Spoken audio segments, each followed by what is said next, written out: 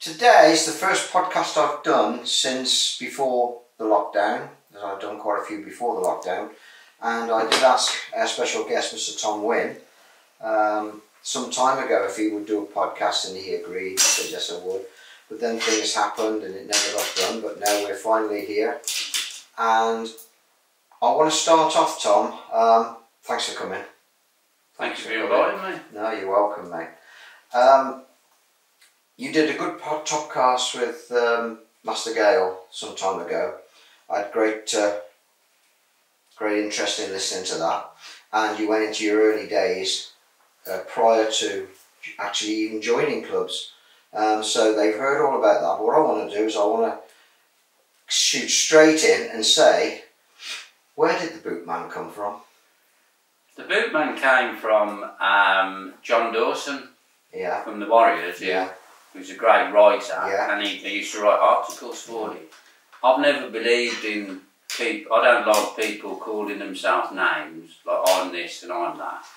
And when I fought for the Warriors, we went to Norwich to fight the English contact karate, Korean karate.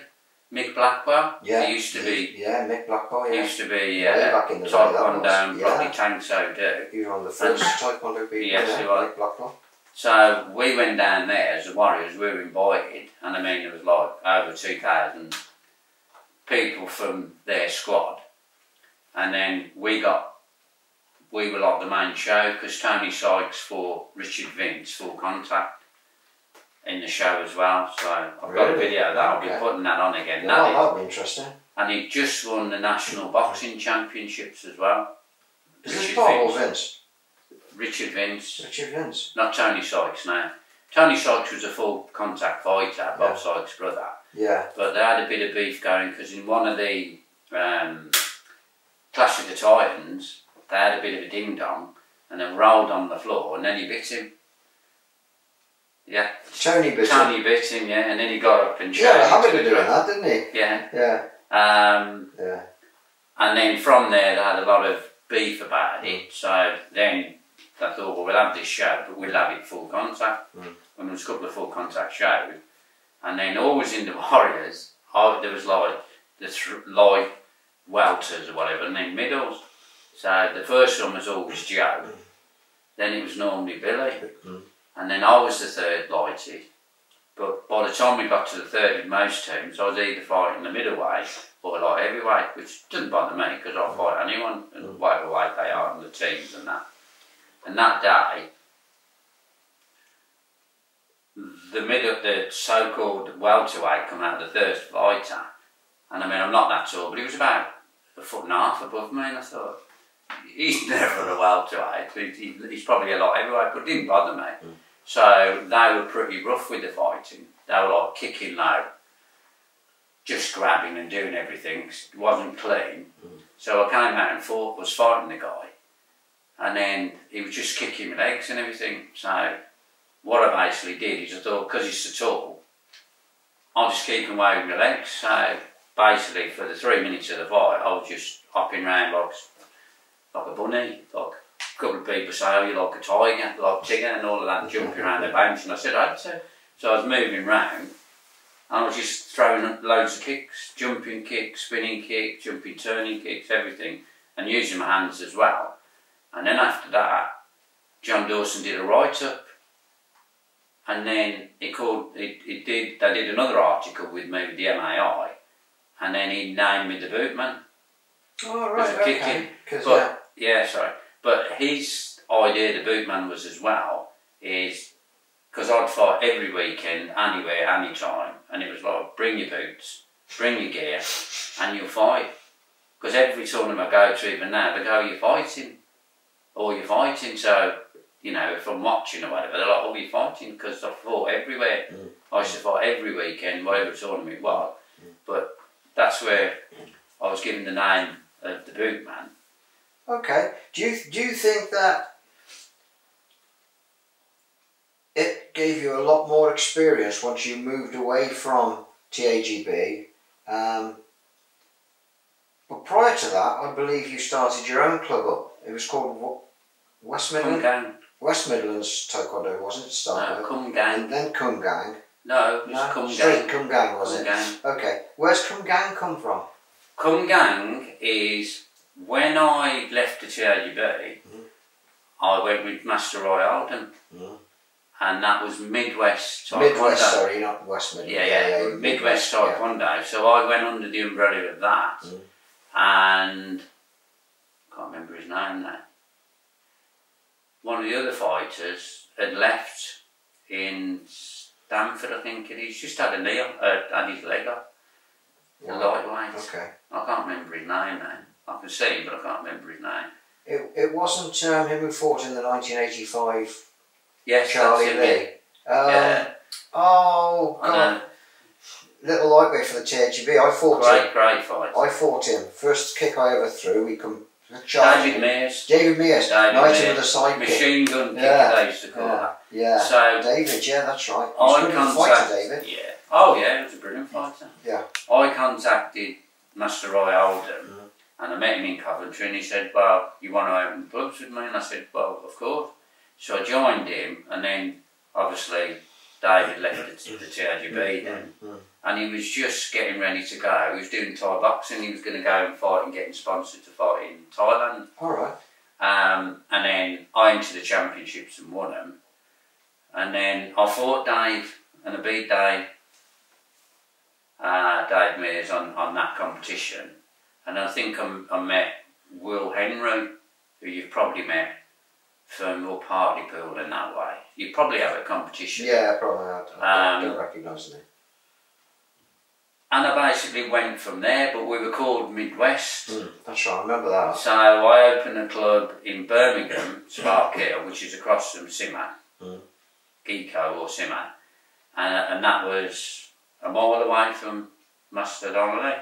All right. And then, because I was living in Solihull at the time, I opened a club a mile away from Master Oliver. So, and I've never taught before. You were really popular, yeah.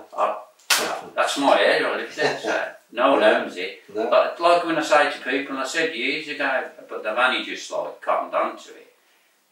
You go to Birmingham, Balti Triangle, how many Indians are there? How many different curries are there? You go into one curry and you go, it's not hot enough for me. Try another one, I like that. It's a different flavour. So it doesn't mean because someone is just teaching Taekwondo or Kung Fu or Karate that they're the best. You have to search around. And it's like not everyone's someone's cup of tea. Yeah. I used to go to demos and I'd see someone and if they're talking at the wall going, yeah, and the training fees on them, and I'd go, just walk out. I want someone to talk to me. I want them to show them what we can do, but not what I can do. When I did demos, I did the break and everything at the high level, but I got the students from beginner right up to the grades to take part in that because it would show people, you know, this is where you start and this is where you can end up. But when you do just black belts, everyone's thinking, I'll never be able to do that. That's true. Yeah. So, but the thing is, as I say, everyone's got a different flavour, everyone teaches different. And my flavour is a mixture of Taekwondo, but I'm not pigeonholed as Taekwondo because I've done a lot of things and I always read up on things. I always add things to what I do. So that's how I started. I'd never taken a class in my life, so I just went through. But I made that 3 times as hard as it was in the TWP or the UKTA because I wanted my students to go out there and, you know, shine basically. So what's Kung Gang? What does Kung Gang mean? Yeah, sorry, I'll pull myself back. Rewind. Pull up, as they say. I went to the WTF Championships because we had many Korean masters coming out of WTF with Master Alden because we were trying to get a figurehead. And it was in Blackpool.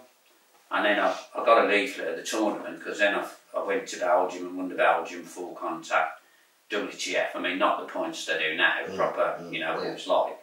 And then I won in Belgium, then I went to Blackpool, and then they had a leaflet about all the tournament I was looking through, and you just had the meaning to the patterns. And Kumgang is the mountain in Korea. That's right. And it's a pattern in WTF. It is, yeah, it is. But what I liked is the meaning of it meant too strong to be broken, or synonymous with a diamond. You know. So I always had that in the back of my mind. I thought, well, one day if I do something myself, you know, I hadn't any thoughts then I'll call it Kumgang. Is the spirit of the Korean people the one that's got Lake Chonji in the top? Yes. And then you do this W-shaped block, and I believe the WTF call it mountain block. Yeah. Because one represents Baekje mountain, the other one is Kumgang. Yeah. Spirit of the Korean people, strength of the Korean people.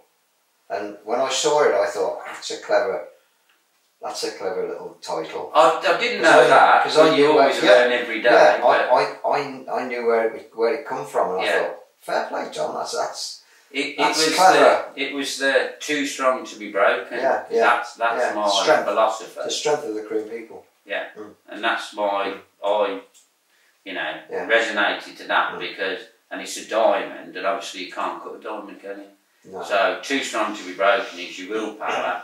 Push through and do everything you do, not just in taekwondo and martial arts, in life. And that's the discipline I put into my students. As a club instructor, did you tend to emphasise more on the technical, on the patterns, or the sparring, or a level of both? This is the thing, being known for a fighter, what they don't realise is you're very, very good at patterns as well. Because I've seen you perform, but people recognise you more so as a fighter. But when you're teaching your students, do you put more emphasis on the sparring, or the patterns, or the self-defence, or anything, or a balance of all? I'll take you back to Man of Contrast. Well, I read that book, you obviously did yourself. I mean, following all the books that I thousands of books that I read, and the Man of Contrast. To get to your black belt on your journey, you've got to do everything. So it's no good being a one-trick pony. So when I teach everything technically. It's like me. It's like if that was off cock, that'd put me out. I'd have to move. OCD, yeah. And you know, no, it's just because it's not right. That's not OCD. It's got to be that telly there is central. If you put that in, it's there. Yeah. I've done surveying and everything in my life and building work, and I can't sit somewhere and I go, that paper isn't drying properly. Things have got to be done right. There's no grey, it's black or it's white. So when I teach, you have to do it proper techniques and everything, the same emphasis on everything. Yeah. Near enough is never good enough, is it? No. I'm the same. I am the same. These guys will tell you that, you know, I'm hot on. If the stance has got to be 1.5 by 1, it's got to be 1.5 by 1. Not this, not that. Yeah. You know, it's got to be as it is. Exactly. Yeah. That's how I trained myself. Not this hadn't been taught to me. This is something that's in me that I must do that correctly. Because if you don't do it, then I can relate you're not achieving it. So, but as you say with the patterns and that, when I went on the open circuits, I won the 1 year the Grand Championships, beating Billy Bryce in the fighting. I won the musical patterns and I won the Korean. So I did the people three. Don't recognise you. That's why I ask, because people tend to know you if they don't know you more because of your fighting experience. But I know that you're very technical as well. You see, the people that know me are back in the day like yourself, because I was clever because I'd do the patterns and then I'd put music in, but it'd be music that everyone would like. So I like reggae and soul and everything, so I was using top tunes at the day, Shabba Ranks, Mr. Loverman. And then as soon as I hear that music, they'd know I was on. So they'd come round and I'd have crowds round me, and then they'd all be shouting Shabba, Shabba. And then it'd be like now with Harry Styles, I'd do a pattern with that music, because even if you didn't like it, people who like music could come round and watch and see what's going on here. And then what I did to change it is I did breaking in my patterns. Oh, so I got toe to side holding the board like that, and he was going, I was going, you're alright, I'll go through the board, and did a flying side kick. And then I got a couple of them, and then all the judges were like going, well, what's that? Well, that's the application. Like the application of showing the pattern when you've got students and around you, and what you're doing, showing that, how the techniques work. So, and then I got all fancy suits then. So I spent loads of money on getting different suits with the bootman on and different colours and flashy. I had Phase and a lot of them sponsoring me and that just for suit. But it's all been to be the best technically. Because if you haven't got the technique, it's like a lot of people today, I'll see a picture or they'll say, and they'll say, well, what do you think of that when I go to competition? I mean, do you want the honest truth? If someone's a 6th, 7th or 5th dan, I'd say, I don't know where that pattern's come from, but the techniques are wrong. The foot position and the stancing. So I can't really comment on that. I would drop points off. I mean, they give 10 and 9. Yeah. There's no such thing as a 10. No. If you're a 10, you've got no place for improvement. That's flawless, absolutely perfect. No one is perfect. No, I agree. So there has to be room for improvement, and if you think you're the best and you're not, and you're going to stay there, no one's going to come up and beat you. You've got the wrong principle with it. I've seen some good patterns people. Remember the second World Championships in 1991? A guy come over from America called Garrett Warren. Oh yeah, I've watched all the World Championships. And the rules stated it had to be a traditional Taekwondo pattern. Yeah. Well, he did a made-up thing, but it was absolutely stunning. Yeah. It was unbelievable. The crowd was screaming, and they wouldn't score him. They told him he had to do one. So he did. What's the WTF pattern where you do your black belt? Yeah, their equivalent of Chung Mu. I can't think of it now. And he did that, and again, absolutely flawless, and he won it. And I was sat next to Ray Smathers, who had won the 1988 World Championships, and I said, Ray, do you think you could have beaten him? He went, no, not a chance, no. Putting that to one side, you have a look at some of the performances today. Do you think that it's almost like martial gymnastics rather than martial arts? You know, they're doing this 6 o'clock kick with the top. With the toes pointing up, and it's supposed to be this kind of thing.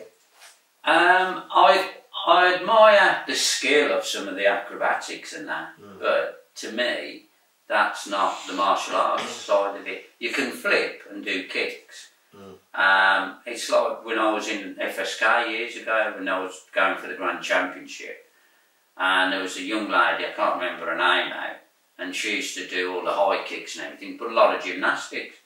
And there used to be another guy like Mark Strange, and similar to that Kung Fu. And I entered one of the other ones, so I had to kind of beat her in this, because I was trying to do all the different disciplines to be the Grand Champion. And then they asked me to ref. And then they asked this other guy from the Chinese style, and we sat down and I said, to be honest with you, I will only score the technical ability. The flips don't mean anything to me. They're good. But if you're a gymnast and you turn over to martial arts, I expect to see the techniques done properly. You can do the gymnastic one, but you've got to do the side kicks, the punching, there's got to be power. And I actually refed it, and me and the Chinese martial artist, stylist, didn't give the 10 like they were going 10, 10, and I was going and 9 and 8, and I was going, the technical ability isn't that good. You know, the foot position, the hand position, twisting back. That's the point. That's the point I was trying to make. You know. So I scored it down. Yeah. Because I couldn't give it a 10. I couldn't give it a 7 really. But that backfired on me because the parents who are not martial artists came and did some reffing and marked me down. In the Korean, but people said to me, why did you mark it down? I said, well, technically it wasn't good enough. So I admire people doing the flips, but if the techniques are not, and even some of the best I've seen, I mean, my heroes, I used to love Ron Sergio. with his technique, his Yeah. psychic, Yeah. and then the way he did the patterns, and Yeah. we used to have a combat fold out for the black belt, and obviously John Chung, amazing. Yeah. Well, and then they Tune did the Frenette. and Charlie Lee, they did the very first ever musical patterns that were seen in this country. Well, that I saw anyway at that '85 tournament. And I always remember, just go back a little, rewind a little bit, what we were talking about, what's more important, blah, blah, blah, sparring, what do you teach? Everything's important. Yeah. Yeah. And were you there at that tournament? At that 1985 tournament? The one in Leamington Spa. No, I'd left. Okay. Oh no, I didn't go. Right. But I've got the video. Yeah. Well, Jeff Smith, who brought the American team over, just while he was introducing Charlie Lee and John Chung to do this musical pattern, he made a little speech and he said, they are what we class as a complete martial artist. He said, the complete martial artist can win in the forms, they can win in the semi-contact, they can win in the full contact, and they can win in the street. That is the complete martial artist. And I never forgot that. I never forgot that speech, and I totally agree with him. That's good. That's how I've taught, and that's what I said earlier when we were talking. People say to me, well, I can't do continuous, and I say, we can do points, can't you? And I say, yes. So what techniques do you use in that? And they go, these are the techniques you've got. Well, all you have to do in the continuous is going to be harder, longer, and you probably have to hit harder. And if you're going full contact, like, if you want to do double chef, if I just got to use my legs, I ain't got to use my hands, I can use my legs. That's why I fight in everything, because if you want to be the best and try against everyone, that evolves you as a fighter. Well, that was the reason that that Mark Weir left, because I got him through 4 world championships, and he left to do this range fighting and evolved into the UFC, which he was one of the original pioneers of the UFC in this country.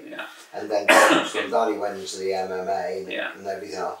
And he said, he admitted to me, he said, I do it as a personal test to push myself, to see how good I really am. Yeah. And that's it, you know. He loved the Taekwondo, but it was restricted because it was semi-contact, and he won everything there was going in Taekwondo. So to test himself and push himself and progress himself, he moved away from it and went into the thing, and the rest is history for that reason. So yeah, I can go with that. Let's rewind then, Tom, because I wanted to. We were talking about this before we started, and I want to go into it now a little bit, just so that. How did you get involved with the Legendary Warriors team? Basically, I read all the magazines and everything, and I was fighting in competitions and winning them. And I went to the WACO Open Championships, and then on that day of the competition, I met Bob Sykes.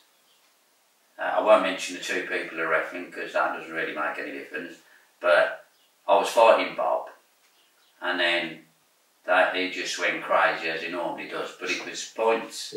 But it didn't bother me anyway because I was beating him. And then he was losing his rag a little bit because the 2 refs were messing about. One wasn't scoring me, one was scoring him, but they were, you know, they didn't like each other. And then basically we were fighting, and we went from one side of the mat to the wall, and as I was coming back, he smashed me in the face full on. So I had a few choice words with him, went back on, and I beat him. And then I seen a write-up in the magazine, and because I buy things and I study everything, I looked at it, and I basically rung him up and said, who's this team you got? I said, I fought the TWP, I should be in that team, and I'll fight them. And he went, who are you? And I said, I'm Tom Wynn, I beat you last week, you never beat me. I said, I did. I said, you hit me with your best shot. And I said, I wasn't even fighting full, I was just playing points, just tagging it. But I beat you, so I should be in the team, shouldn't I, really, if I beat you? And then because of his brain and that, I'd left the TWP. He saw the relevance of me leaving and, you know, some bad blood, not from me, but from the TWP, but that's way back in the past. and clever businessman, and invited me to fight in the Warriors. But it twisted round that when I got there, I should have been in the Warriors, and then I had to fight for Wales. Because I would have fought the TWP at my own weight, and then that's how I met Billy Priest. And the TWP, there was a couple of WTF fighters there, and we just threw this Welsh team together. Some of us were from Coventry, some of us from London. And then they called out the welterweight, which was Ray Gale. Then they stopped it and basically called out Roger Lawrence, who's light heavyweight. So he got up to fight, and then I just looked at the refs thinking, well, you know, you've called out the third fighter. So he got up, and then all the TWP were like, well, come on, whatever. So I just got up and fought Roger. I'd had the flu before that, and we were sparring away, and even in the video now, he was getting a bit scrappy, because he was just fighting out of anger, because obviously Master Oliver was winding him up, and they were all, you know, against me or whatever. And then we got into a bit of a clinch, and I gave him an uppercut, hit him in the eye, and then he was like that, and then the fight kind of ended. But they gave him the fight, and then after that, I had an interview with the TWP. Then I was going to be in the Warriors, and then I asked to fight Roger, because I said, I'll be prepared to fight for Roger now. So I just sparred a lot of bigger people, because I asked to fight him in the clash. And then I went to one of the MAIs, and as I was leaving, Bob said, oh, take a picture for the magazine for next month. And he went, go like that. So I went like that. Next month, half the page, the boot, Tom Wynn is ready for the TWP, line up your boys. And he got a picture, so he'd done that, and I thought, you idiot. Yeah. So he'd wound them up even more, because I just went like that, come on then, let's go and fight. It was like, line up your TWP boys. And then we went into the fight, and basically, you know, I don't know anyone who's watched that fight that said I lost. He got the win, but he'd lost it in the fight because I was hitting him with about 4 ridge hands at a time, smashing him. And then he followed me off the mat fighting, and then when I walked back on, he smacked like dead, he smashed me in the face, and he just lost it. And that's where some bad beef from the bad beef from the TWP, them not liking me being there, didn't help with that, with Bob doing it. And then, because you got to win at all costs, Roger was round up even more, because normally he's cool, isn't he? He's relaxed and he's laid back, you know, smiling, but he wasn't smiling. Oh, no, I know what it was like in those days. And if I remember right, I was actually there. Yeah. And is that where you went over to shake Dave Oliver's hand and he turned around his back on you and walked away? Same as anything to do with the fight we've made. Whether I know I've been, you know, I've won that fight, or that's this association or whatever, I always go over and shake the hand of my opponent and the coaches. And then I went past Roger and he pushed me like a 2-year-old. You know, get out my way. He loves you, you now. know, I'm going to hit you, whatever. He loves you now. And then I walked over to Dave Oliver, and in front of 2,000 and whatever people, he just went, go away, so. Yeah. But I remember that. Yeah, I do remember that. Oh well. Times move on. Well, yeah, I've got no beef, animosity to Roger, the TWP. I just fought. I've spoke to Roger about it, and he's got no problem with you whatsoever now. He said, nah, he said, them was in the days, I was back in the day. He said, I was 30 odd years ago. He said, well, yeah, he was just wound up, wasn't he? He was just wound up. Yeah. But I should have fought puts bums on seats, though, doesn't it? I should have fought Ray, but when I had the interview with Ray, he forgot, I shall have to remind him, he said, oh, pass never crossed. I did. Fought him in the FSK and beat him. What do you consider as your greatest achievement in martial arts? If you had to pick one thing of all the stuff that you've done, or students you've taught, or whatever, what would you consider your greatest achievement in martial arts? Mainly the principles that I've taught with it. as we spoke previously about too strong to be broken, people that have trained with me and then, like we all get, they leave for certain reasons and they come back. The amount of people that contact you and say, I wish I'd have carried on that. But it's a lot of students where they're taking that philosophy through, because I've always told parents, it's not fighting I'm teaching. No. I'm teaching a martial art, discipline, respect, and your children will evolve from this. So when I have a lot of people, like I've got Mags and his son Ish. Mags used to train with me years ago. Then he came back and I've gone to his club, Jason Rogers and various things like that. And then I coach him, coach his son. And now the penny's kind of dropped and now he's done what I've basically said he needs to do, and he's won a world championships and he's going to win another one shortly. It's more when someone comes back and say, oh, I followed that discipline of what you've said in life, because what you're starting at and finishing at, if you go for a job, you have to prepare. If you don't prepare, the same as fighting, you're not going to get that job. So it's the life skills that you're teaching. It's not just self-defence, confidence. And they would say, well, I'd have never done this job and I wouldn't have done that, because it's the transferability of the skills. And you can apply that in everything. If you start as a carpenter, you learn the techniques, you go through. If you're a plumber, to get there, it's all technical. So with that, to me, the life skills that I've taught, that if they've had an injury, if something's happened to them, this is just a little stumbling block. Use the same, too strong to be broken, mentally and physically, you carry on. And that's the most important thing to me, and not how many people have won tournaments or I've won tournaments, because I didn't do tournaments for people to think, oh, he's good. I did them because I was testing myself, so that's for me, not for anybody else, that's purely for me. So when I've had some students ring me and come back and say, I was only there 6 months, so I wasn't that good, but what you taught me and how to defend myself, 4 people attacked me, it was a lady, Jan, 4 men attacked me. She said, but if I didn't know how to cover up and protect myself, she said I'd have been dead now, I'd have been in hospital. So it's, as I say, whatever we go through, at the end product is you must be able to fight and defend yourself, and it's standing up for yourself. Whether you stand up for yourself, you have to do it physically or mentally. Always stand up for yourself. Too strong to the broken is that philosophy. It also builds your the training builds your self-confidence that much. Because people will say, I've had parents come to me and say, how does it work? I said, I don't know, I just know it does.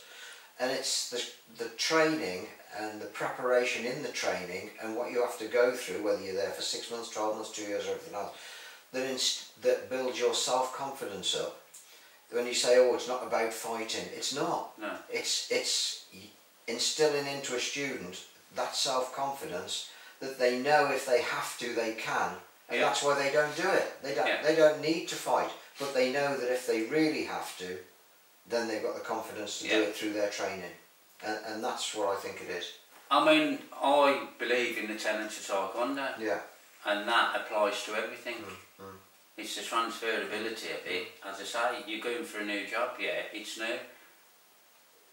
What you do when you started as a beginner, you learnt, you went through. You use the same thing, but failing to prepare is preparing to fail. I always remember my father doing that, and there's nothing, I always remember that, what he said. It's funny you should say that. He said exactly when the the tough same. gets going, the tough, it's a fact. He said exactly the same to me. I always have that in my mind, and great quotes mean a lot, don't they? But as I say, if they go for a job, then it's the same thing. If I do something I haven't done before and I try it, it's the same discipline. You have to persevere. It's your self-control, indomitable spirit. They're not just something you learn to do a grading. I mean, one question I always used to ask my students, and I'll probably ask it you now. There's 5 tenets of Taekwondo, and you see it in a black belt. And I say, if there was a 6, what would yours be? Loyalty, without a shadow of a doubt. So people would go, what? Loyalty, humility, yeah, without a shadow of a doubt. Loyalty. Yeah, and they kind of, because see, I never taught by the book. I wouldn't go, this is what you've got to go and learn away if you're going yellow belt. Because what I'd get is if people came to a different style, they'd be doing a grade and I'd go, okay, that's good. And they'd say, show me all the kicks you know. They'd show me a load of kicks and I'd go, okay. So, what's that reverse turning kick in Korean? And they'd go, oh, I don't know. Don't ever show a technique that you don't know what you're showing. Yeah. It's good that you're practicing it and you're looking forward, because I mean, what did we do? We'd stay back at the grading. People of today will go to grade and they go, you need to look at what is the next stage that you've got to do. Same as fighting. We'd stay to the end of that competition to watch the top fighters, wouldn't we? And learn off them. So they'd always go, well, why, I don't want books. I'll teach you what I want you to do. I'll teach you other things outside of that. But when you go to grading, if you've learned something and I've told you, or if you've got another technique that you haven't learned, then in the grading, next time you grade, you show me a technique, I want you to know what that is in Korean. Because a lot of Taekwondo today, some of the Taekwondo I've seen, they don't teach in Korean and they don't learn Korean. It's a pet hate of mine, isn't it? Because I used to say to people, you know, a lot of people you meet, they go, oh, I did turning kick. Okay, what's the turning kick then? It's a turning kick. Well, what martial art did you do? I did karate. So what is a turning kick in karate? Marashigiri. Yeah, marashigiri. Or taekwondo, or kung fu. You learn the history, you learn the philosophy. You go to another country, you visit it, you follow their ways, you learn about it. There's 15 volumes to Taekwondo, it's not there. No. You know, it's not get to black belt, that's the beginner. You keep going. Also in my life, you know, some of it's doing things, some of massive amount of it is the physical, the Tae, the Quan, but the Do is learning the philosophies, developing yourself as a person. You know, the theory comes into it, learning the history, learn what these people actually went through. You can't learn it 2 lines of a pattern meaning. No. Behind that 2 lines is a whole story. Yeah. You know, so how much you want to delve into it is up to you. Yeah. You learn that to pass your grade, okay. But if you really are interested, then there's a whole world behind those pattern meanings that you can look into. Well, and that will help you to understand. Yeah. You know. What about the greatest regret, Tom? Biggest regret? I know you don't really go in for regrets, but I don't have any regrets. The only regret that was out of my control was, it was brilliant when the TWP was formed, but for me it'd been better if it was another 12 months on, because I just took my black tie and I wanted to take my first degree with Grandmaster Riki Ha. So that's the only regret that's not. It's a regret because it was out of my control. You only control what you control. But I don't have any regrets with martial arts, no. Didn't think As Frank Sinatra said, he did it his way. His way, yeah. And then you said something about a Maverick, and I was going to Maverick, and then a footballer. What's his name? What was that footballer you said? Similar to Joey Barton or something. Oh, Joey Barton! Oh, I knew the bloody hell's Joey Barton. And I looked at him and I went, he was what? A rebel. He was a rebel. You must have been You must have been watching Longstreet. I'm not a rebel. Yeah. Cockney Rebel was a rebel. Cockney Rebel. No, I don't have any regrets. No. Okay. I wouldn't be sitting here today if I didn't leave, do my own thing, follow my own path, and it's better like doing your own thing, isn't it? And I must have done something good with all these people. You do what you believe in. Well, you do what you believe is right. You know. You all put your mix in to whatever you're doing with Taekwondo, but I have no regrets now. Okay. Alright, this is one that you won't like. Alright? You won't like this at all, because I know you. Alright? Give us a quick total of the medals and trophies you've won off the top of your head. A few hundred, I suppose. I never counted them. Most of them are in the bin. They don't mean anything. They're just... How many World Championships have you won? 6. 6. Europeans? 2. 2. And I was at the age of 55. That was my next question. The last one was one at what age? You've just answered that. It's 55 years of age. 55, yeah. Yeah, my last one was, I took silver in the World Championships. That was in the year before lockdown, and that was in the Women's 2019, yeah. Isn't it? Yeah. Yeah. That was the last one I did. Yeah, and I was 67 yeah. in that one when I did that. But yeah, okay. Well, I have followed you. But people say to me, do you still do martial arts? What's the way of life? Why am I not going to do it? Are you fighting? Yeah, I fight, I'm a fighter. So that I'm going to the WMO, and then I know when I go there, they'll all go, are you fighting today? But between me and you, well, I don't know if you know, I'm doing the martial arts show now in Doncaster. Yeah. And I'm going to the... Yeah, I think you told me this a few weeks ago. Yeah. You're actually teaching on it, aren't you? Yeah, I'm teaching. Yeah. I am well, don't take this the wrong way. The way Paul said it, I'm in between Bill Wallace and Cynthia Rothrock on the Sunday. Okay. But I haven't met Cynthia since 1986 when we did the Geeko show with Bill. Come on then. This is one that I wanted to ask you anyway, and we sort of went off on a few tangents. Yeah. Tell me the story about how you sparred Bill Wallace at the Geeko Spectacular. Well, originally I'll tell you that I think I've told you the true story. I knew Tim Ward, and I was fanatic like I am now, and I used to get down the shop and he'd be like, shut the door, oh, I've got this event going on, or we've got this magazine and these are Bruce Lee. I'd be like, oh, how much are them? And then he said, I've got this show going on, would you like to come down and train with all these stars? And I was like, what? Eric Lee, Tadeusz Yamashita, who was a weapons master. There was 2 guys from Hawaii, I can't remember the names now.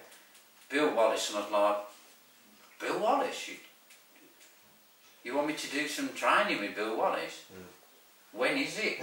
Took 3 days off work, and me and my mate Alden Miller said, yeah, we'll come down. But originally the story was that Kim Stones and Kenny Wharton were going to be on there, because obviously, they were the superstars of Taekwondo, at that point, and, my heroes anyway.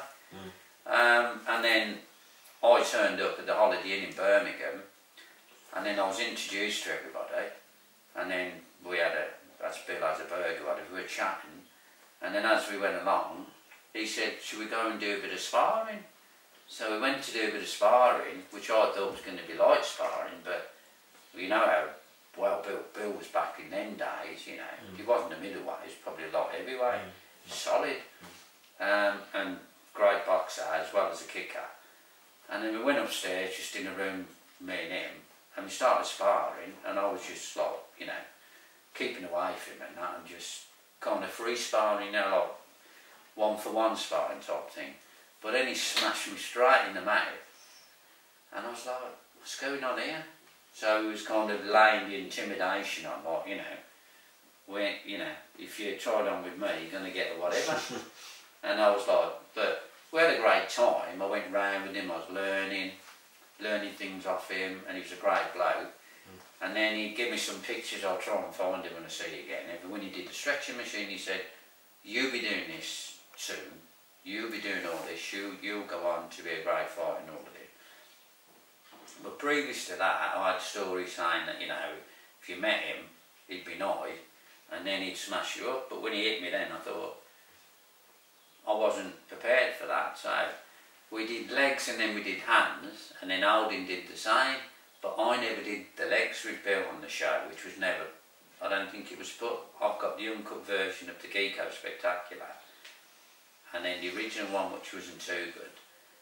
And then he didn't do the legs with me. But then on the night, we did sparring hands and legs. So I thought, this is the show now. I'm just going to keep him away, flicking kicks, and, you know, we had a bit of a laugh and banter. And then everyone was kind of taking over then, shouting for me rather than Bill. And he's going, it's my show or whatever. But I was just throwing a lot of kicks at him. But that's what happened in the end, and I just kept away. And then a lot of people would go, oh, you were quicker than Bill and all this. I said, look, I was just keeping away from Bill. I wasn't sparring. Yeah. He, you know, if we'd have done a proper fight, then that's a different thing. Because he wasn't full contact champion. He was a brilliant boxer, wasn't he? As well? Oh, he's excellent boxer. Yeah. Even back then. People I mean, I don't know if think of him as a kicker, but he's a very, very good boxer. Oh, well, it's like when people say to me, well, you use your hands, yeah? Well, so my leg is like a jab. I use my psychic as a jab. If I don't crack your ribs with it, that's setting you up for the ridge hand of the hands. Where most people had stopped. My thing was jam 'em and bam 'em, so jam 'em if you clash with kicking, and then hit them, because most of them won't use their hands anyway. So that's a jab. Think of a jab, how powerful that is, but your legs are 3 times, 4 times more powerful, and that's your range with your leg. When you get in there, you're at hand range, so you've got to use your hands. So. But it was a great experience, and then I did a seminar with him, you know. He was one of my heroes on that, because we had all the books, his stretching and everything, and then to actually be on the stage with him, so it was just really a play spar, I suppose. We didn't, I mean, he basically said to me, we were watching all the people preparing and practicing, and he went, he was getting a burger and a burger and a burger, you know what he's like eating, and he'd sit there and go, we ain't got to rehearse, we're just going to go and spar. He didn't go, oh, you do this and you do that, because that had him in force. So I just did like a little free spar with him. Like if I was sparring a student and I was just like, you know, tapping and whatever. But if it had come to the point that he smacked me, and then I was in front of all of that, it wouldn't have been, I would have been different. The mindset had been, okay then, if you want it, I'll do it. Because I'll fight anyone, anywhere, anytime. Whatever way down, the teams, I've always fought the heavyweights, and even when I come back, I fought in all the world championships, WMO, ICO, ISCA.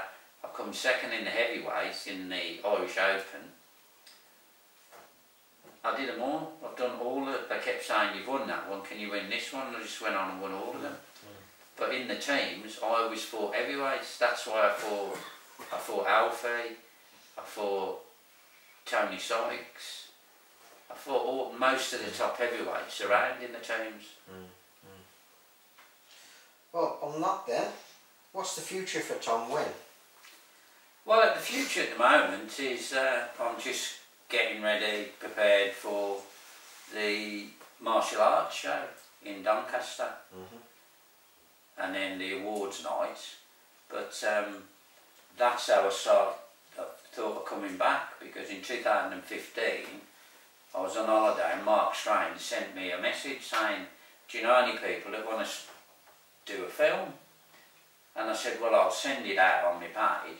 And then while I was there I thought, I'll have a go at that. So I sent him back and I said, well, like we are half Irish say, what's the crack?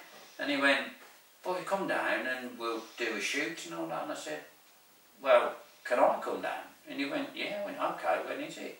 So I turned up with a film shooting with him. And then a lot of people came there. Thomas Stodd was there with his brother. And then there was people who didn't know martial arts. And I was basically there all day. And then it was a kung fu horror thing. And I was like, well, I get what's going on. But it was a good experience because it was a laugh. Because like, at one point you had to go from one end of the room to another room pretending you were a zombie. And like, I did all that and then improvised with things. And then me and Mark did a bit and he said, well, I'm going to have a chainsaw and you've got to react to what I'm going to do. So we were doing all of this and I was going, you know, like, Monty Python, remember? Merely a flesh wound, and they chopped it and go. And then he cut my arm off, and I was like, and all of that. And then in the end, I went on the floor, and I got no arms and legs, and I got up, and then he went, "You're supposed to be dead." I said, "I've still got my head."